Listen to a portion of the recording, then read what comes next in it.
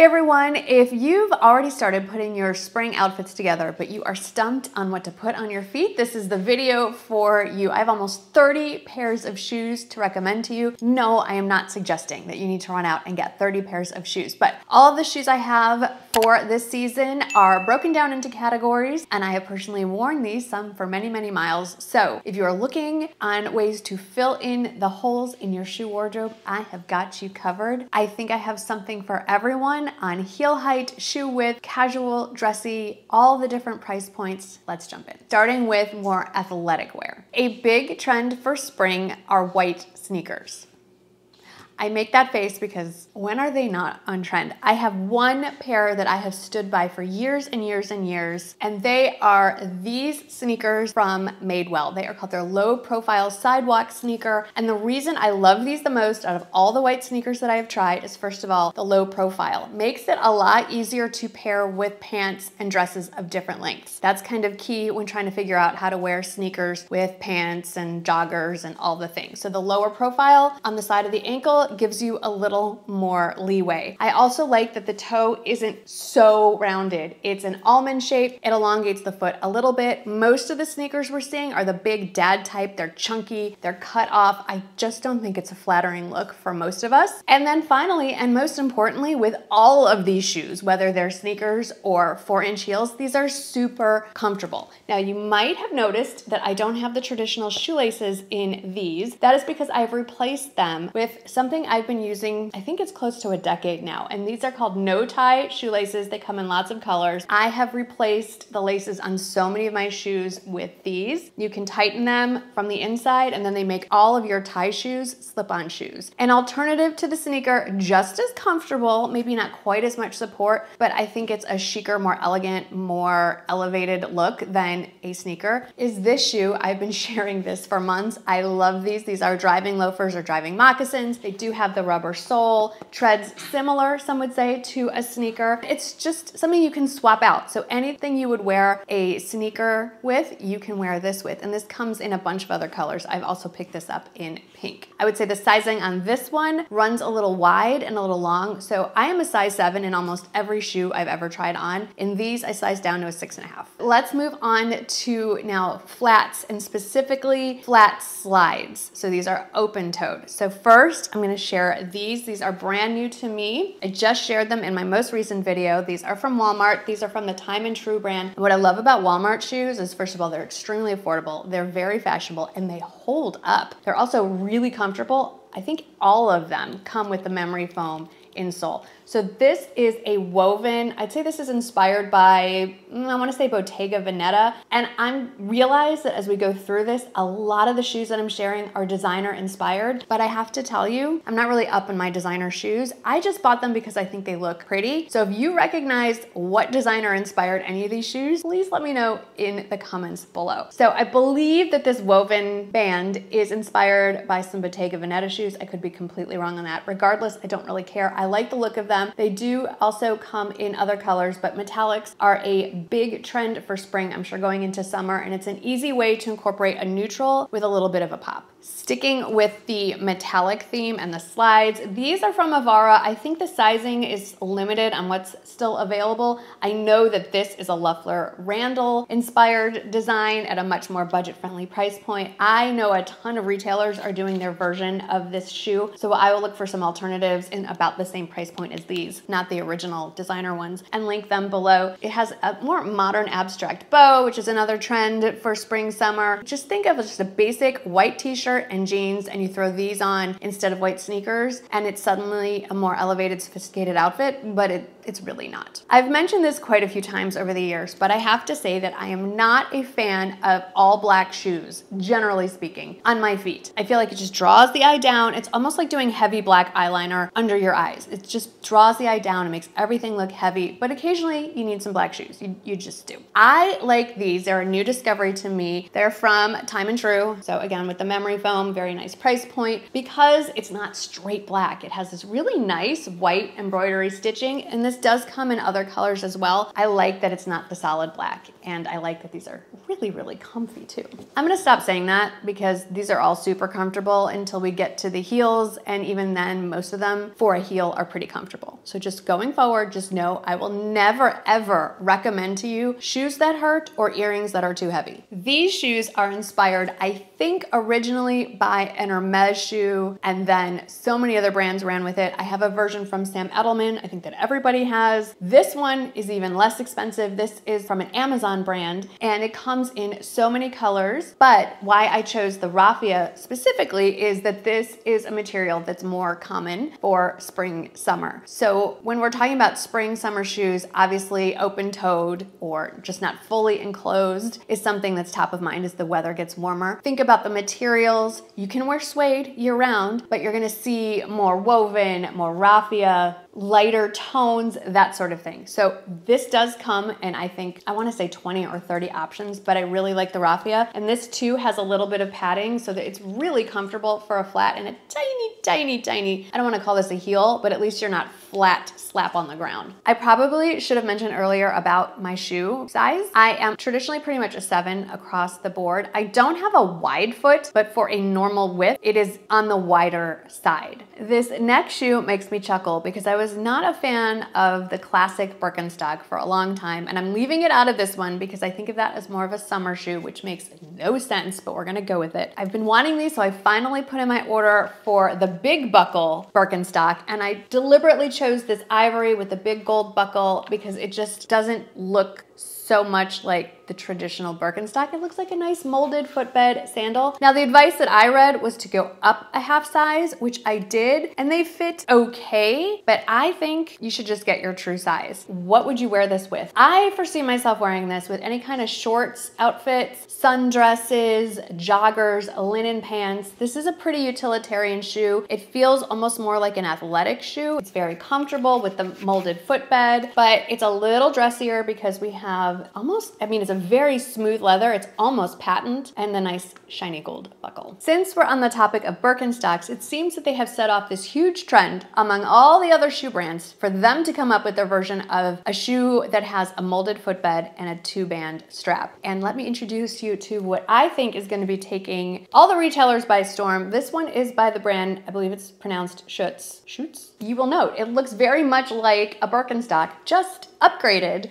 So the nice smooth leather, I've seen it with woven straps as well. The bamboo-like buckles here are very cute. And there is a molded footbed, but it's not an exposed cork, so it's a little more, I don't wanna say it's elegant. It's just a little nicer. It's like a Birkenstock upgrade. These are very comfortable. You can adjust the straps for width, and these do come in other colors, but I love this rich tan. It's gonna go with all the things. And if I haven't given you enough options for a sort of molded footbed shoe, here is my last one. I'm not suggesting you buy every single pair of these shoes. I'm not even suggesting you buy any of these shoes. These are just suggestions if you're looking for a shoe in this category. One of these may be speaking to you. Okay, this one is a classic, year after year, a bestseller, and it does come in quite a few colors. One of the options is a raffia. I got it in more of the ivory leather with a tortoiseshell buckle. This one in particular for me does run big. I size down a half size to a 6.5, and I rarely have to do this because, like I said, my shoe width runs toward the wider side. I did have to tighten this buckle. They're not always decorative. This is from Sam Edelman. It has a little bit of a platform wedge, tiny, very subtle. If you have a pair of pants that are just a little too long, you want to get them from dragging on the floor, this is the shoe I reach for. Oftentimes, if I can wear an outfit with a white sneaker or the driving loafer, I can also pair it with this one. It's just an everyday easy shoe that goes with pretty much every casual outfit that you can think to put together for spring and summer. Hopefully this next category will help those of you that are still living in chillier weather. If you're still dealing with straight up winter weather, I'm sorry, it's boots and booties for you. But these are the all-encompassing sort of ballet flats, Mary Janes, the cap toes, the slingbacks, the loafers. Let's get into a few. So the one I've been reaching for the most, I love this one, is this mesh shoe. I said mesh. I believe I'm wearing the beige. It also comes in a lighter nude and maybe another color.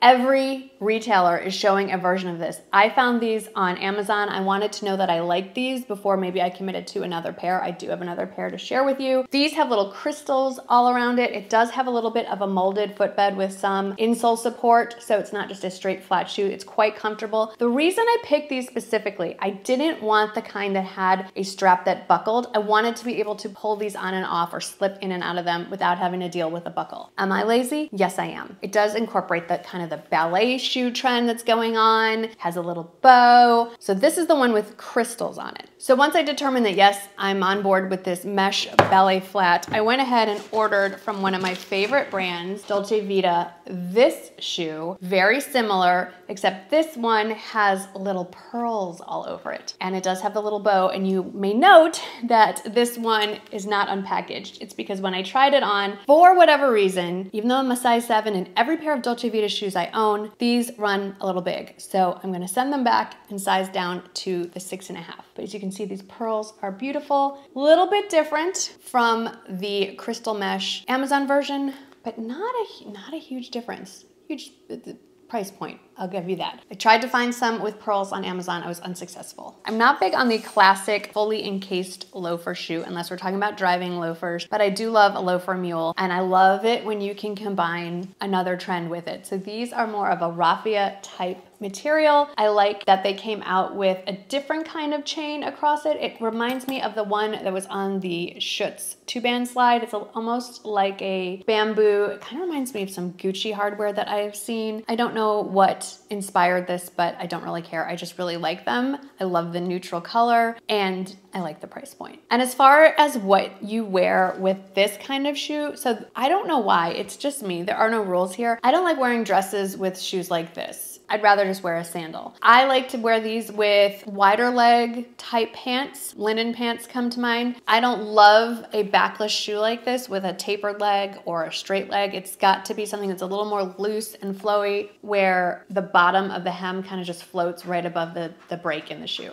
And then I am late to the slingback cap toe party, but when I picked these up from Talbots, I am all in. So one of the reasons I've been slow to go into the slingback trend is because as a kid or early teen, I wore them back in the 80s, early 90s, and they really hurt. They would dig into the back of my foot, and those memories run deep. First of all, you can adjust with the buckle here, and it has some elastic in the strap. The other reason is most of the slingback, or I should say in this case, cap toe shoes that I've seen have a black cap toe, and I've already discussed how I feel about that. These, however, are navy with cream. Now this does come in 2 other colors, and one of the other colors is a deeper tan with a black cap, which I think is great. Anyway, these are from Talbots, and these have some really nice support in them as well, and they do run true to size, and I think these would look great with wider straight leg jeans, any kind of wider jeans or pants. They would definitely dress up a very casual outfit. And I know I talked about how with the loafers, I don't like to wear those with dresses, but because there is a bit of a back little bit to it with the strap, I could see wearing these with some sundresses as well. Now we're moving into one of my favorite categories. I do prefer a shoe with a bit of a heel. I love how it makes my legs look longer and thinner, and I am just barely 5'4", so I need all the height I can get. I just feel stronger and more powerful when I've got a heel on, and I'm still comfortable wearing heels, and I'm gonna keep wearing them until I'm not. So I'm gonna share this next category, which is wedges / espadrilles, and we're gonna move from the shortest heel to the highest heel. So first, I recently shared these. This is a very low wedge. I mean, it's just barely a little bit higher in the back than it is in the front. These are from the drop on Amazon. They come in quite a few colors. They run true to size, and I love an espadrille. Now, I live in Texas, and we love our espadrilles almost as much as we love our cowboy boots. So these are definitely a staple. And if you're looking for an easy to wear, lower heeled wedge, definitely recommend these. I mentioned earlier that you can wear suede year round. It's just about what colors you pick. And so I wanted to show this espadrille wedge to you. So this is actually a 2-tone, 2 different very light suede colors here, all suede here. This does come in smooth leather as well, but I love the softness of the suede against my foot. This is another lower heel. This is from the brand Pelle Moda. I've been wearing their shoes, I think since early last fall, and really fell in love with the brand. Super high quality, well made, and the heels are very wearable. So I'd say this one is about, it's hard to say, maybe 2 inches. I think most of their shoes are about 2.5 inches. Now we're getting into the higher heel height on the espadrilles, my personal favorite. These I found, I think, last summer, and I just want you to see, I never cleaned them when the end of the season came around. So this is what they look like, just pulled out of my closet. They've held up incredibly well. I love the clear strap, a trend we're continuing to see into 2024. These go with all the things. They do come in other colors, and by other colors, colors. I mean, the straps are clear, but the insole, I guess you'd call this, comes in different colors. So you just maybe get a peak of brown or a peak of black. This is definitely more of, I say, 4-inch on the back end and a 1-inch in the front. And it's another reason why I like a platform type espadrille, because even though it's giving you 4 inches of height, you're really walking on only 3 inches when you factor in the front platform. And then these are the newest ones to my espadrille wedge collection. And these are from Avara, and these are my highest. This is a 4.5-inch heel with a 1-inch in the front. So it's only 3.5 inches. I love the color. It's very neutral. It goes with so many things. The braided strap is nice and soft. It's not gonna bind across the top of your foot. I hate it when that happens. And I would wear these with mostly just dresses, to be honest. Loose, flowy sundresses, pretty much what I live in starting around mid-April through September. And while I think of these as a more casual shoe, the height and the nature of them, they're still a little bit dressy as well. So if you had a not formal evening event, these could definitely work. I try not to play favorites, but this category is my favorite, and I'm calling these the block-heeled sandals. They're my go-to once the weather gets warm. I find them the easiest to walk around in. I find that they are the most comfortable for me, and they go with so many different outfits. So again, we're gonna start from the lowest heel height and generally go up to the highest. So the first one I've recently shared, and it combines a few trends here. This is technically a clog. We all think of clogs as these big, thick, chunky heels, and it's just a lower heel height. It's the nice wooden heel, and we're combining the metallics in there as well. This one doesn't have the memory foam in it, but it does have a nice sort of rubber clear sole to it, so you won't go sliding around in these, which is something that happens with a lot of the wood-soled shoes, so I can appreciate that. These are really, really comfortable, and I think if you don't already have a gold casual shoe, if you will, in your collection, this is probably gonna be your most worn option. Next, we have more of the classic block heel, a little bit more height. This one is about 2 inches. We have the double band strap, also kind of a classic look that you find in the spring and summer. This one does have the memory foam, and I like that they have the embossing on it's faux leather, but the leather right here, so if it peeks through between your toes, it does finish nicely. All of these shoes can be worn interchangeably with a million different outfits. This is just one of those shoes that if you're going on, say, vacation and you want to limit how many shoes you throw in your suitcase, this is going to go with so many options. Next, we have metallics and black heel again, and this does come in other colors. We're supposed to be seeing a lot more silver this season. I have seen honestly more gold, but if you're looking for a silver shoe, here is one for you. Sort of a classic shape. I feel like I wore something that looked like this in the early 90s. It's a little more modernized for today's time, and because it's from Scoop, it has the smushy insole, which I can appreciate. This also comes in a gorgeous sort of hot pink, almost metallic leather if you want to add some color to your shoe wardrobe, but I love a basic silver. What outfit would you wear this with? Think a white t-shirt and jeans and throw these on instead. You don't have to get too out of the box. Anything where you would wear something, say this color, you can easily swap it out for a silver or a gold. We'll get to these in a minute. Okay, let's get to them right now. These are a very kind of modern twist on the block-heeled sandal. We have an interesting kind of modern abstract cutout here. I love this neutral tone. And then it brings in the raffia and texture that we like to see in spring and summer. It's not a crazy high heel. Brings the raffia texture to the front as well. These are really comfortable, extremely well made, and they do have a little bit of support built up in here, and they're smushy on the inside too. That's the technical term. In my favorite category, these coming up are my favorite so far. So I'm sure we all remember, the trend didn't go away until probably the end of last year. The Dolce Vita Pelle sandal. I have worn mine, I'd say to pieces, but they've held up incredibly well. Well, I have been told by whomever, the powers that be, that we're moving away from the all braided double strap look and we're moving into something else. I still have my Pelles, I'm still gonna wear them, but Dolce Vita is the brand that came out with the Pelles, and now this I think is gonna be the shoe of the season. It's the same silhouette, generally speaking. The heel I think is a little more refined, but here's what I really love. First of all, it comes in all the colors that the Pelle did. So all the different skin tones and neutrals, and fabulous there. I like the texture. It's sort of like a faux snake snakeskin texture, but instead of the big puffy braided straps, which let's be real, they add bulk to your feet. Do we want bulk on our feet? I don't. These lay flat against the skin, and because they come in skin tones, it's just a natural extension of your foot. It's going to make your leg look longer and leaner. Who doesn't love that? I've mentioned that I like my neutrals, and as you can see, I generally go toward the lighter tan, something that is close to my skin tone, but just a little bit deeper. But for some outfits, a white shoe would pull better, and maybe that's just a little bit too stark. So I have some more cool toned, lighter neutral shoes to share with you. This goes beyond the basics to like the next step if you want to add some different colors to your shoe collection. So the first one are these block-heeled shoes, and these aren't braided straps. They do have a texture to them, but they do lay flatter against the top of the foot. And as you can see, these are taupe, light taupe. I would wear these in lieu of a white sandal if you don't want something so stark against your foot.